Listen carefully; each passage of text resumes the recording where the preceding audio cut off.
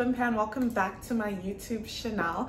I have not filmed and uploaded a video on YouTube in probably 2 years now. I don't even know where to start. I don't have a justification for it. Actually, no, my whole life has pretty much changed in the past 2 years. If you haven't already been able to tell by the title of this video, or if you don't follow me on Instagram, you should follow me on Instagram. I don't live in Johannesburg anymore. I moved to Cape Town a year ago. And I'm saying goodbye to my apartment. So that is actually the reason why I decided to record this video, just because I wanted somewhere to pay homage to the fact that I've been living by myself for a year and say goodbye to my place. Give a little life update maybe. I don't know, so I hope you guys have been good. I've been good too, I think. I don't even know what to say. Yes, I moved to Cape Town a year ago now. I moved to Cape Town last year to do my master's. I'm in my second year of my master's at UCT. So I started working last year. I'm doing my master's. I made some notes and I think I need to look at them because I'm actually getting a little bit nervous. If you don't know who I am, then hi, my name is Bimpe. I'm 23 years old. I don't know why. I do this thing that when the new year starts for some reason, I always think of my year as the age because I was born in 2000. So I wanted to say that I'm 24, but I'm not 24. My birthday is only in June. So I'm 23 years old. I'm a second year master's student this year. I'm doing my master's at the University of Cape Town in industrial sociology, and my research is focused on experiences of imposter syndrome amongst women in academia. The amount of times I have to say that. You would think that I'm used to saying that by now. I've lived in Cape Town for a year now, and a lot of people ask me what is the major difference between living in Joburg and living in Cape Town. And I think that as much as I've loved being here, it definitely had to grow on me. I had to warm to being in Cape Town just because it's so different. It's a completely different it's a completely different vibe here. It's a lot slower. Also, just being here and moving here by myself and leaving behind all my friends kind of makes the experience a little bit different from people that move here, you move here with a friend or whatever. I also feel people have this thing where they're moving to Cape Town. When I was moving to Cape Town, a lot of people said, oh my gosh, you're so lucky you're moving to Cape Town, everything, blah, blah, blah. And I was petrified. First of all, I was so scared to be moving. So I was am I that lucky? I mean, it's a beautiful city. I keep looking out my window because I'm just trying to take in the view before it leaves me. It's a beautiful city. Don't get me wrong, but moving to Cape Town is not going to solve all your problems. So if that was what you came to this video to hear, that Cape Town's amazing and my life's amazing and everything's amazing here, I mean, Cape Town's pretty cool, but Cape Town's not going to solve all your problems just by moving here. I live by myself. One of the reasons why I wanted to make this video was to pay a tribute to my first apartment. Living by myself, me and my little 45 meter squared apartment against the world, and just the amount of growth and physical and mental growth that's happened in the past year, just in kind of being on your own a lot. It's been fun, it's been sad, I have laughed, I have cried, but one of the things that I've always struggled with is not necessarily being by myself. I think I struggled with being by myself a bit more than I thought I would, even though you obviously make friends, but then again you have to make friends in a new city. But I think I'm struggling right now with all the change that happened last year, moving from Joburg to Cape Town, going back to school, working while I'm at school, and now it's another change where I've gotten so comfortable in this apartment and I have to move because I'm only here for another 6 months. Also, if you haven't seen the videos, the Cape Town rental situation is just abominable, to say the least. So I'm moving to another apartment for the next 6 months. So I just wanted to document this time in my life, my beautiful apartment that I've grown to love so much, and I'm very sad to say goodbye to. Cape Town, I feel is definitely more of an international city, just because it's such a big tourist attraction, tourist trap. So one thing that I really enjoyed being here is just meeting a lot of people from all over the world, whereas I feel in Joburg, I meet people, I enjoy meeting people, I'm very social, people energize me, that's the way I like to describe it, but I don't think I've ever met as many people from so many different parts of the world. Yeah, everyone wants to come here and be by the freezing cold ocean and look at the mountains and hike and stuff, so that's one thing that I have enjoyed. But I think that particularly on, I don't know, I want to say this side of the mountain, more towards the ocean and the city center and the Sea Point, the Camps Bay, the Green Points. Like this whole side of Cape Town is the side that people are talking about when they're saying Cape Town is so beautiful, Cape Town is so great, and all of that stuff. But it's kind of to the point that this whole side of Cape Town feels not like a different country, but it feels like you're almost looking for just a normal person, to the point where I've literally met people from a European country, for example, that's been like, you're like the first person that I've spoken to that's actually South African, that's actually lives here, that's grown up here. And I was like, that's crazy. Like I was speaking to somebody once that was here for a month, and we were talking, and I think I said something about colored people, and they were like, oh, I don't think I've encountered any colored people since I've been here. I think the person was from France. And I was like, you've been in Cape Town for a month and you don't think you've encountered a colored person? What does that even mean? Like, how do we account for that? Unless somebody literally like works somewhere and it's an employee. A lot of the people here, especially the people visiting from overseas, they get this experience of Cape Town that's like the international curated version of Cape Town. And don't even get me started on the people that like, you know, the digital nomads and that whole thing of how much it costs to live here. That's another reason why I respectfully, I'm looking forward to my next 6 months here, but I'm also looking forward to kind of leaving here, just because the cost of living, shambles, absolute shambles. Like I can't justify it, and the reason why the cost of living in Cape Town is so high is because there's so much foreign interest that the pricing of like the cost of living and going out to restaurants and rent and stuff is being compared to European countries or countries where they come here and can afford everything a lot easier, so they throw more money at the market. So the people that are here that are competing with rands, that earn in rands, that live here, that are from here, etc., can't outbid the amount it costs to live for somebody where like a $2,000 apartment for like a 1 or 2 bedroom, which is 40,000 rand, is cheap for them. Because in major cities overseas and third world countries, that is cheap. But the average South African salary does not compare to a 40,000 rand apartment, especially when you consider the fact that your earnings have to be 3 times the amount that your rent is going to be. So how do we afford to live here? That's actually a big part of why I have to move out of this apartment, was because when I signed my lease, I signed for a year, even though I knew I was going to be here for a year and a half, right? When I was signing my lease, I was like to the estate agent, should I just sign for a year and a half? Because I am going to be here for a year and a half. And he was like, no, sign for a year, see how you feel, and then you can extend. I had a clause in my lease agreement that said after a year, I might be subject to an 8% escalation in my rent amount. So in the beginning of this year, I was back home in Joburg. I was chilling with my mom. I was with my mom, and we were saying that we're just going to take the 8% escalation fee so I don't have to go through the trouble of looking for an apartment here, because guys, looking for an apartment here is absolute horror. The real estate agents do not answer their phones. You will go to an apartment viewing, there'll be 20 other people there, you'll get there, they'll be like, I already have 15 applications. I'm like, so why am I here then? As if Cape Town lacks interest, and also it's just so expensive that like there'll be an apartment listed for 15,000 rand and they'll be like, oh no, somebody offered like 20k, so they were the person that got it. So yes, I was speaking to my mom and we just said that we're just going to take the 8% escalation fee.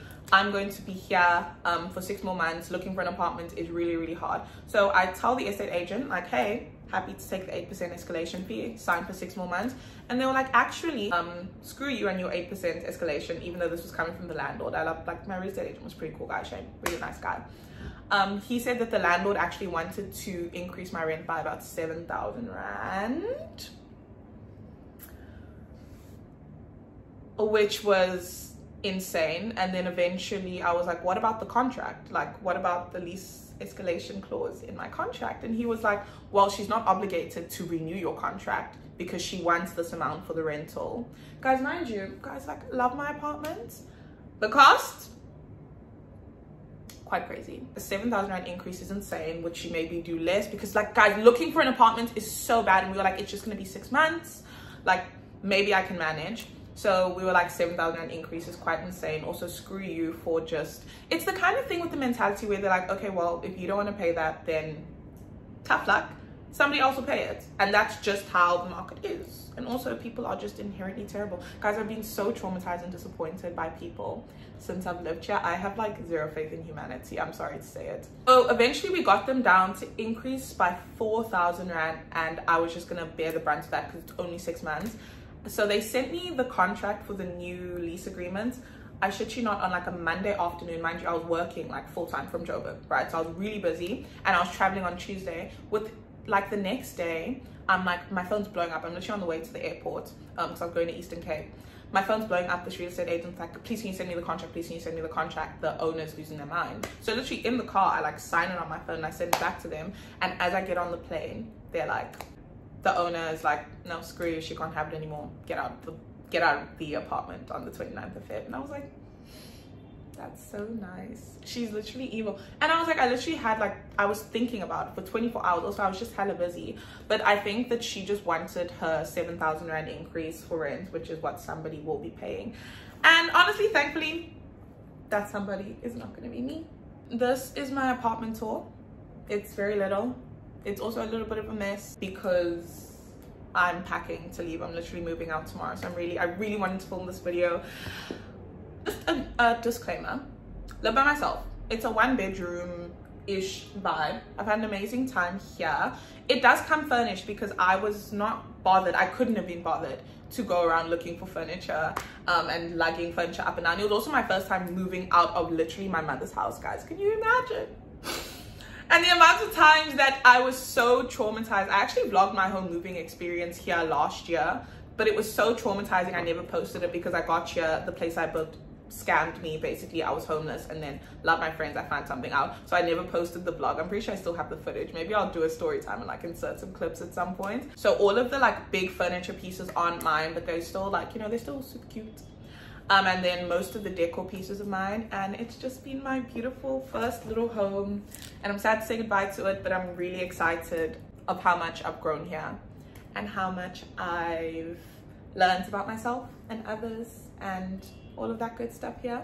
So without further ado, this is my single girl 2023-2024 Cape Town apartment tour. I hope you like it. Okay, and we have officially switched over to vlog mode. So guys, this is my apartment. It's pretty much one room. So quite frankly, this is not going to be a long vlog.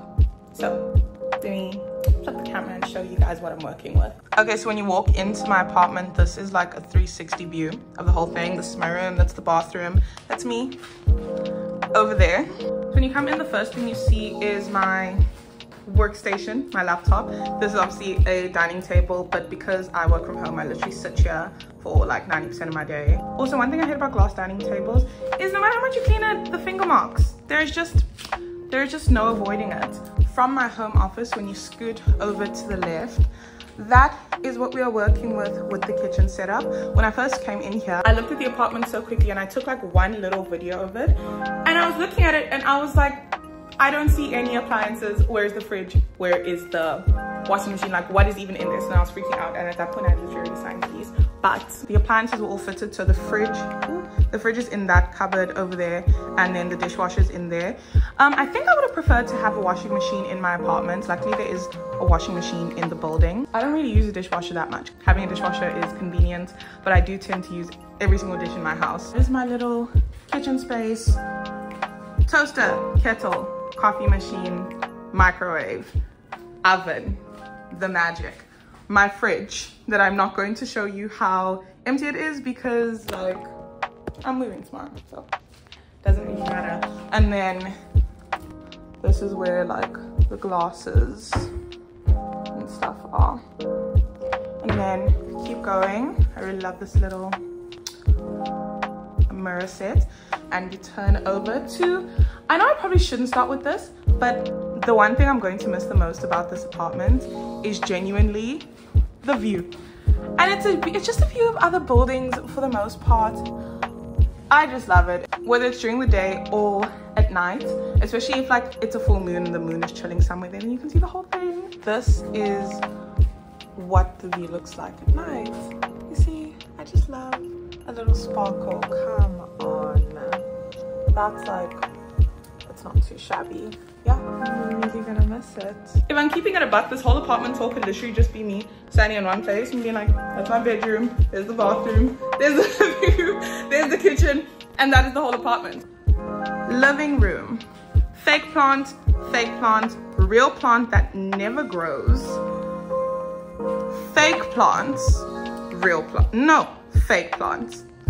Little hanging decorative thing. So because all the cabinets and the table and stuff in the dining table are all wood, so all of my decor stuff that I got are all like wood, wickery vibes. Here is my little digicams. This one I can't find a memory card for. That one worked and then stopped working. And then here's my film camera. And then if you turn, I just have some hanging things there. My couch, green. You know, like look at the colors. The color story of the apartment, guys, is very green and like, I don't know, green and like wickery. From the living room, you scoot over past my home office and then you are at the bedroom. This sliding door divides the bedroom from the other living space, so it is technically a one bedroom, but if you're keeping it a buck, like it really is more of a studio or like a small one bedroom. That's basically it. So we have some artwork, my bed, not much going on here. Those are my cupboards, which I'm not going to open because simply, yeah, there's a lot of terrible things going on in there. It's my bed. I should keep my bags on like a bag hanging rack that I have in the cupboard, but when I come back home I just kind of throw them on the side of the bed and they're basically a part of the furniture now. And then on my side table I have a diffuser, incense holder, and then this really cool hanging jewelry rack and just some trinkets and trays. Could I have cleaned this up a bit more? Probably, but you know, we move. So that is my bedroom, and then you come on over again and this is the bathroom. Oh, another thing that was really like important to me was the reason why I chose to put plants over here is because when I'm sitting working and taking calls and meetings and stuff, that was the background. So I really wanted this to be like my focal point. And then come over this way to my bathroom. Not much going on here. A bathroom. I have all my makeup and stuff stored on this turnstile organizer and I love it. It was supposed to be transparent, but it's white, so I don't mind. And have some eucalyptus in my shower, another fake plant, another mirror, narcissist if you're checking, some hand towels, and yeah, towels, and that is it. So that is pretty much the tour of my whole apartment. Here is one last overlook from the bathroom to my sweet little bedroom, my dining space, all the way back to my view. And that is it, ladies and gentlemen.